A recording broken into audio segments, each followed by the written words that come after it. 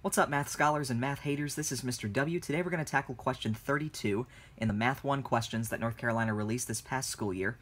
The question says that the choices below are data sets where W is a constant and everything is in terms of W, so like we have W minus 2, W plus 2, minus 1, plus 1, and so on. Each choice has the same mean, so each choice has the same average, and we're trying to figure out which choice is going to have the greatest standard deviation.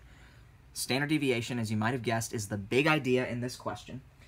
So what is standard deviation? Standard deviation is what we call a measure of spread. The bigger the standard deviation, the more spread out our data is. So we can actually look at our answer choices and try to figure out which one seems like it's most spread out. If I had to guess, I'd say that choice B is more spread out than choice A, because we have two minus 2's and two plus 2's, as opposed to a minus 2 and a minus 1 and a plus 2 and a plus 1. So in general, we got some data that's further out. Choice C and choice D look pretty good, because we have minus 3's and plus 3's. But honestly, just based on all this, I'm not 100% sure. So I need to actually get some data into my calculator and find some one-variable statistics and test out all of that.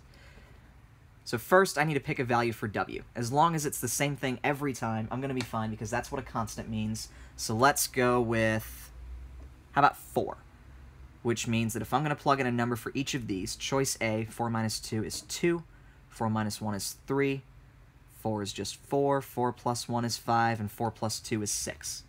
So if I'm going to test this and try to figure out its standard deviation, I go to Stat, Edit, I clear out everything I had before, and I just type in 2, 3, 4, 5, and 6. I press Stat again, calc one variable statistics, and this is the one I'm interested in, this weird O-looking thingy that I believe is a Greek letter. This is 1.414. So my standard deviation of that set is 1.414, just about. So now let's test out choice B. 4 minus 2 is 2, 4 minus 2 is 2, 4 is just 4, 4 plus 2 is 6.